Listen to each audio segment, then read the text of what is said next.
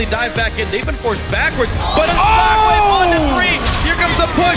The wish might not be enough. Zuna goes down for first blood. Smithy, he's gonna fall as well. No survive for now, but Benny falls. 1 for 1 though. Big 3-man shotgun gonna be a lot for that one. Mancloud falls as well. Now Zuna chased down. Only Sheep alive.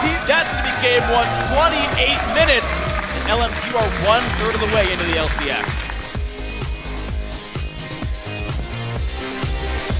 Vasily does get spotted by the pinkboard. Hook onto Ackerman. This fight might start it. He jumps in the back line. Great knockup for the kickback. Sheep are going to get dived on. He goes down. Vasily finds one. Benny goes down as well. Double kill. Ben making any plays, going for anything here. Vasily really dodging everything. That was awesome. And come in with his ulti if they get a pick. Smithy wants to kicks in. Vasily gets knocked up by Lulu though. Here comes the fight. More is low. Mancloud goes down right away without getting a shockwave down. Here comes Zuna trying to turn it back around, but in the 1 game to go, and LMQ is in the LCS.